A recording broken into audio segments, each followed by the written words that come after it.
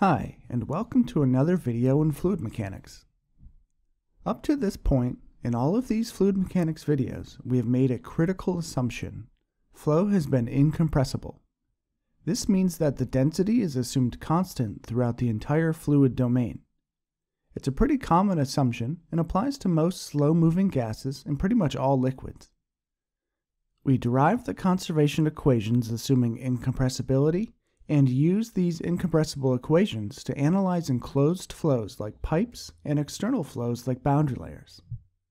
In the simplest example, if you have a flow entering a volume and the fluid is incompressible, then the same amount of fluid needs to exit that volume at the same rate. This is the conservation of mass, in equals out. But what happens if flow becomes compressible? Maybe we have a gas and are moving pretty quickly. Now, density is not a constant and can vary within our domain. If we consider that simple example again of flow entering and leaving our volume, now the mass inside that volume is allowed to change. We can no longer say absolutely that in must equal out. Now, the difference between in and out represents the rate of change of our mass. This is still conservation of mass, but in compressible form. Today, we take a brief and broad introduction to compressible flows. In this series, it only gets a single video, but that's because we go into way more depth on it in aerodynamics, where compressible flows are much more common. And with that, let's jump in. Today is all about compressible flows. It's common to think of compression as taking a volume of something and squeezing on it until it takes up less volume, or vice versa. However, in the context of fluids, we still tend to think in terms of fixed control volumes, so it's more accurate to think of stuffing more fluid into the same fixed amount of space. By definition, compressible flow is when the density of the fluid is not a constant. It varies in different areas of your flow field. One of the main criteria for having a compressible flow is that you have a gas. Due to the molecular structure of liquids, it just takes an obscene amount of force to get them to be any closer together. Realistically, liquids are fully incompressible. Gases, however, can be compressed. Even with the strength of your own hand, you can squeeze an empty soda bottle to compress the air inside. In a flow where you aren't directly squeezing the gas, the compressibility tends to happen at higher speed. We'll see why this is the case in a minute. Compressible flows are typically in aerodynamics because aerodynamics is the study of air, and air is the most common gas that we deal with. It's common to see compressible flow over a commercial aircraft. Their cruise velocity is certainly high enough that the density varies over the entire craft. We see them in space vehicles. As you leave the atmosphere, the density gets smaller and smaller, and it gets easier for flow to become compressible. Also, by design, flows are compressible in high-speed aircraft and ballistics, where things like shock waves are common. All of these types of flows require the use of compressible fluid mechanics to better predict and understand how the vehicles will perform. Your first question likely is, how do I know if my flow is compressible? We can't immediately see density gradients, so what's the criteria to tell? Typically, we use the flow Mach number to tell us if flow is incompressible. You might remember the Mach number from the non-dimensional numbers video. It is the dimensionless ratio of the flow inertia compared to the compressive forces. If we think of it as a block and spring system, the inertia of the fluid is analogous to how hard the block pushes on the spring. And, just like a gas, the spring requires force to compress. If the block doesn't have enough force behind it, then the spring won't compress. This represents a low Mach number situation, low inertia to compressive forces. The inertia of the flow needs to be high enough to compress the fluid, otherwise it is relatively incompressible. I can't fully derive it here, but this works out to be the following ratio. Inertia is rho times L squared, a length scale, times u squared, a velocity scale. The compressive forces look very similar, but instead of the velocity squared, it's the speed of sound. The speed of sound, after a lot of background derivation, is a representation of the change in pressure compared to the change in density. In a way, it's how much the fluid pushes back when you compress it. So, the Mach number is quite simply the ratio of the flow velocity to the speed of sound. And since generally speed of sound is constant, the Mach number really is a non-dimensional way to represent the speed of the flow. And now we know this speed tells us if generally the flow is compressible. But let's think of it from a different angle.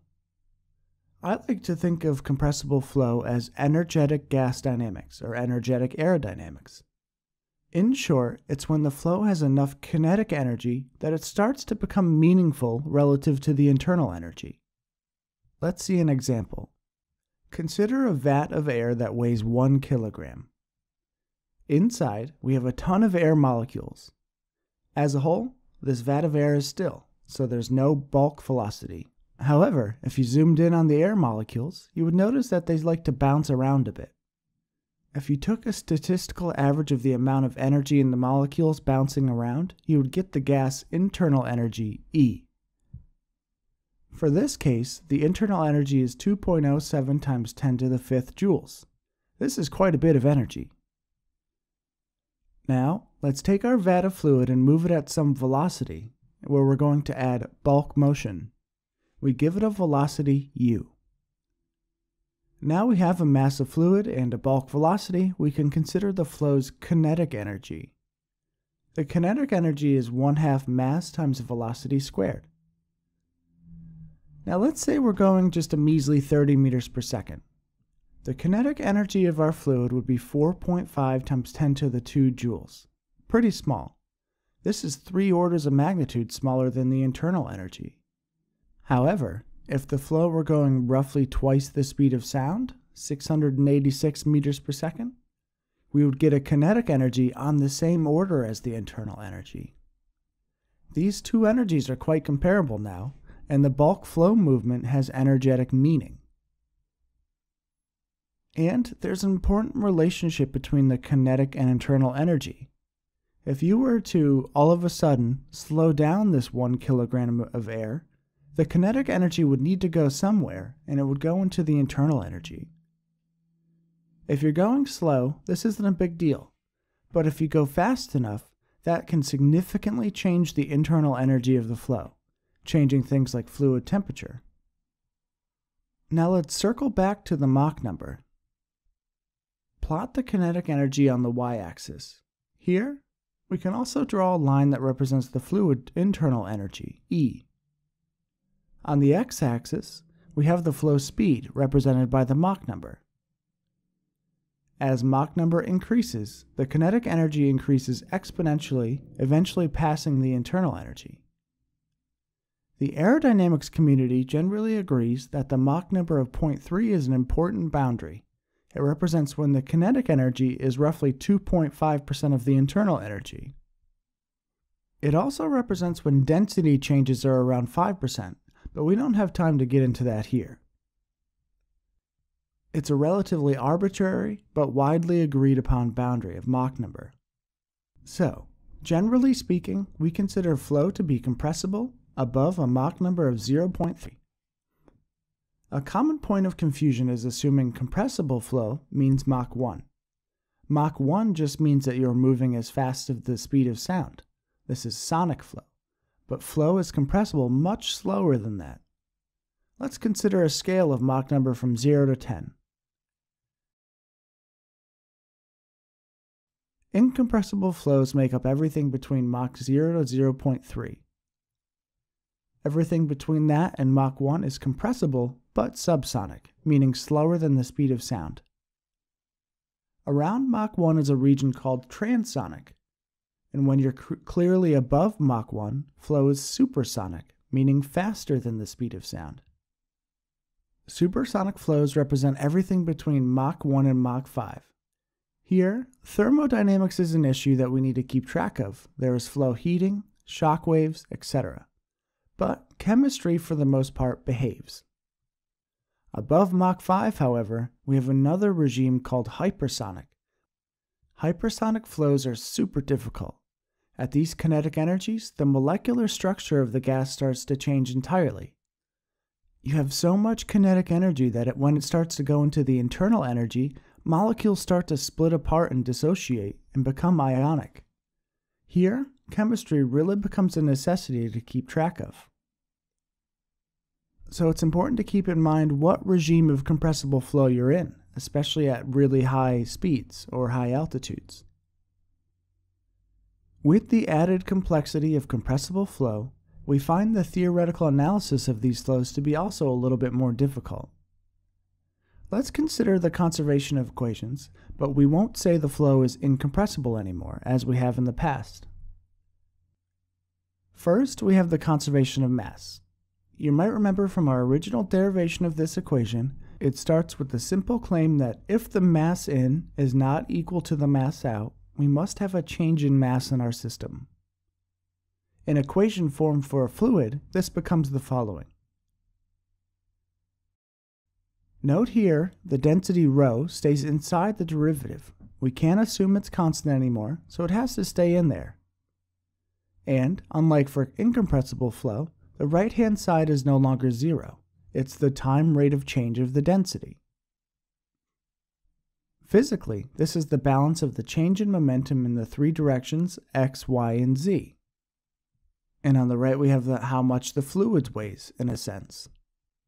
If more goes in than leaves, things get heavier or more dense. Simple enough.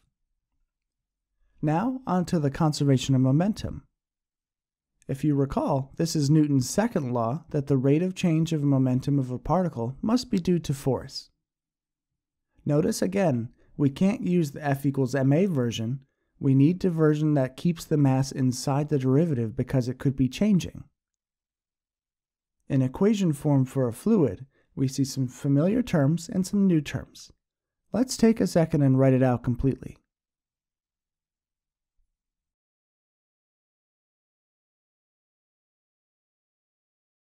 I have circled the new stuff, two terms that have a triple set of spatial derivatives inside.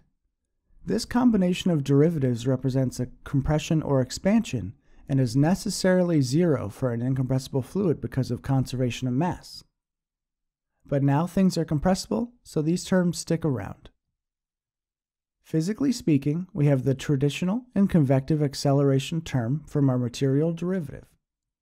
This is how things accelerate through space and time. The first new term represents the rate at which momentum leaves or enters our volume due to expansion or compression. When things squeeze in, they bring their own momentum with them, and that needs to be accounted for. On the right-hand side, we have our external forcing. First, pressure force is the force due to a pressure difference. There's also traditional viscous forcing, the forces that come from our air particles bouncing from one streamline to another, bringing with them a change in momentum. Next up, we have another new term, and this one is a viscosity term. As flow compresses in or expands out, the relative velocity between 2 points might change. This is the hardest one to draw effectively, but think of an expanding balloon. The particle in the center stays put, u1, while the particle towards the outside grows faster and faster. This is a velocity gradient because u2 of the particle near the outside of the balloon is different than u1, and therefore there is viscous forcing due to this velocity gradient. Lastly, if you have it, there is also a body force. Things like gravity, Coriolis, and electromagnetic forces are included here. Please keep in mind that this equation really represents three equations, one for each direction.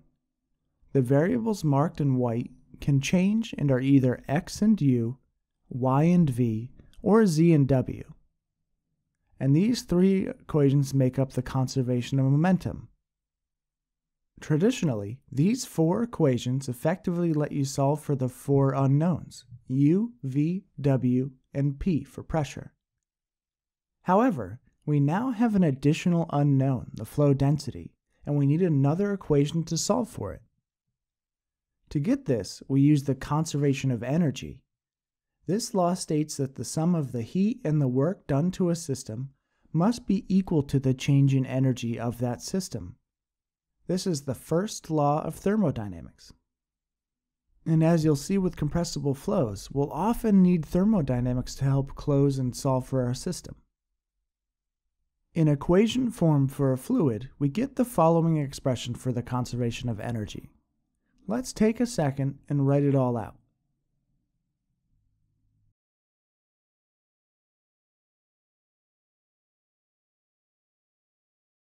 As I write it, I'm going to label the terms with numbers so we can discuss each term physically below. Generally speaking, this is quite similar physically to the momentum equation, but now we consider energy instead. The first term is the material derivative, which means we're looking at the traditional and convective acceleration of a quantity. And the quantity we're looking at is the rate of change of the internal energy, E, and the kinetic energy, which goes as U squared. Note here U is in vector form. In the second term, we have the compressibility specific term. This is the rate that energy, either internal or kinetic, leaves and enters the system through expansion or compression. The right-hand side represents the work done and heat added due to the external forces. Term 3 quite simply is the heat into or out of our system. Maybe there's an external heating source nearby. The fourth term is the work done by the pressure force. Remember, the work is the force times the velocity, which is why we see pressure times velocity inside the derivatives. Similarly, we have work done by the body forces in term 5. Lastly, we bundle all the viscous terms into 6 and 7. Here, we have the work done due to the viscosity force, and also the heat added due to viscosity. Viscosity allows kinetic energy to dissipate into heat, which is why it gets a special heating term, unlike the pressure and body forces. And this long equation is the conservation of energy. It's an additional set of rules our flow needs to follow.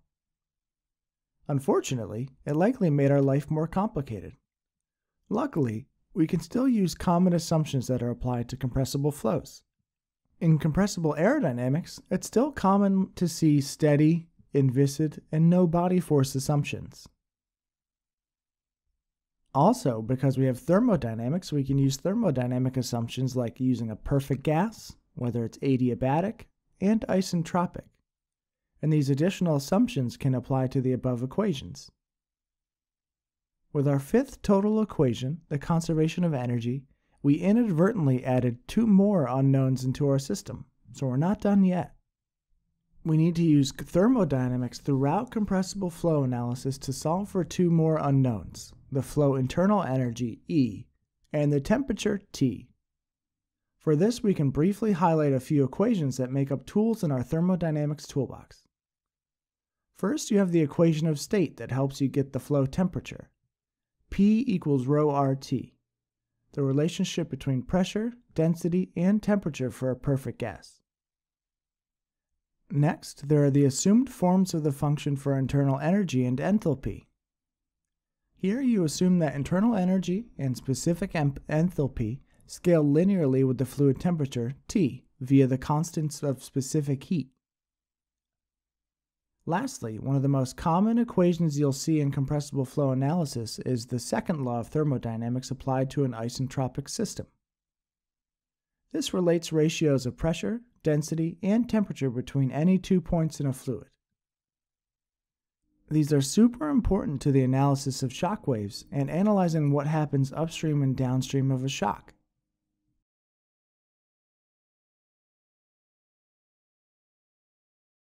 Shock waves are a critical aspect of compressible flows.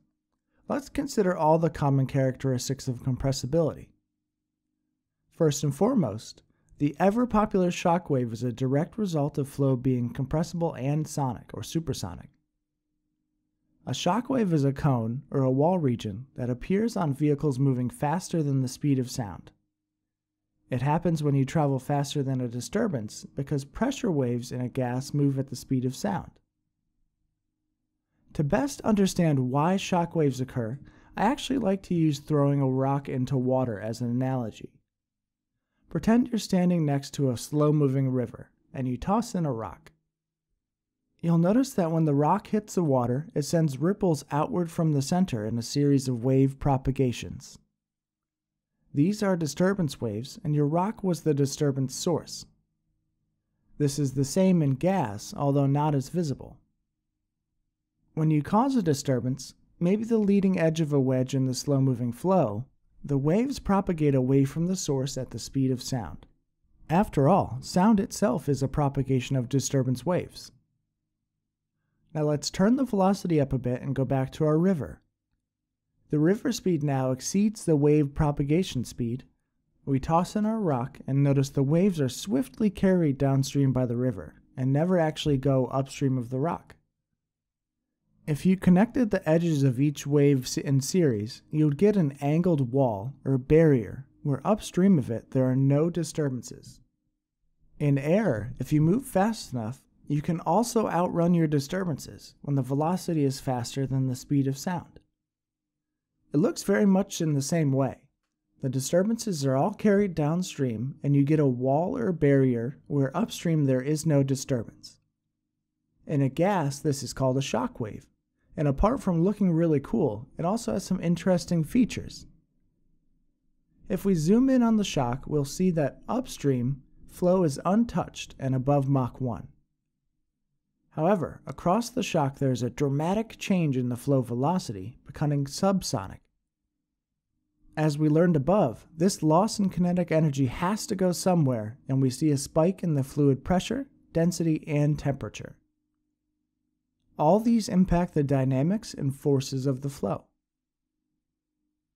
Although we've only drawn a single type of shock here, there are a number of different types of flows depending on surface angle characteristics.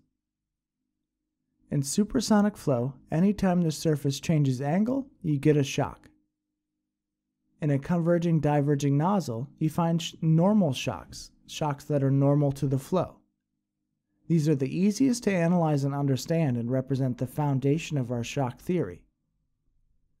On surfaces like a wedge with a sharp leading edge, you get the angled oblique shock. Past these shocks, you not only get a jump in fluid properties, but also a change in flow direction. If the leading edge is curved or the surface angle is too shallow, you find detached shocks or bow shocks that are upstream of the surface itself, floating, and they're rounded.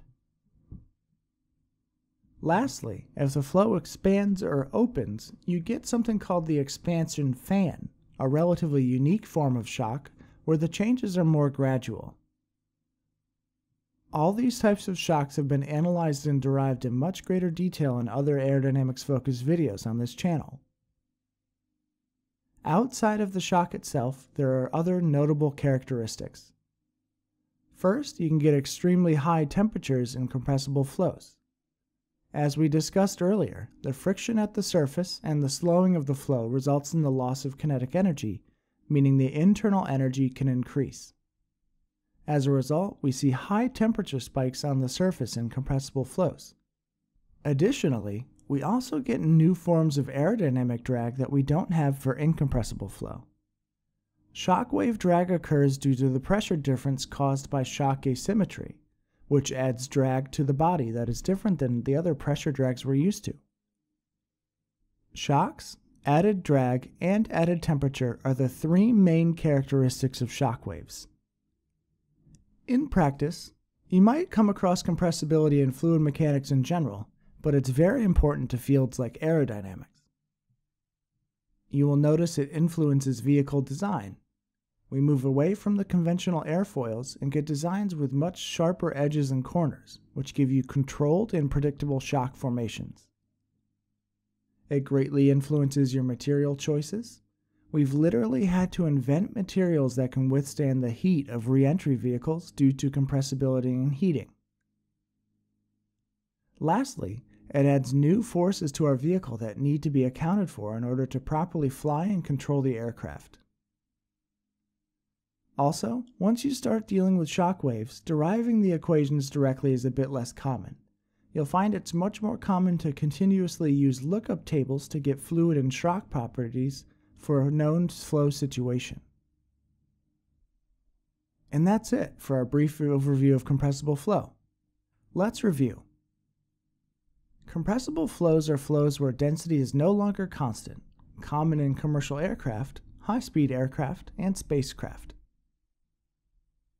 The flow speed and Mach number are what tell you if flow is compressible, and is when the kinetic energy of the fluid becomes meaningful compared to the internal energy. We reviewed the compressible conservation equations, including the conservation of the mass, the conservation of momentum, and a new conservation of energy. With these added equations, we also needed to bring with us a thermodynamics toolbox of gas-specific equations that help us get internal energy and fluid temperature, two additional unknowns. We learned that shock waves are an important feature of the compressible supersonic flow, where flow properties jump dramatically across the shock. And in practice, compressible flows influence vehicle design, material choice, and vehicle dynamics. I hope you enjoyed the video, and thanks for watching.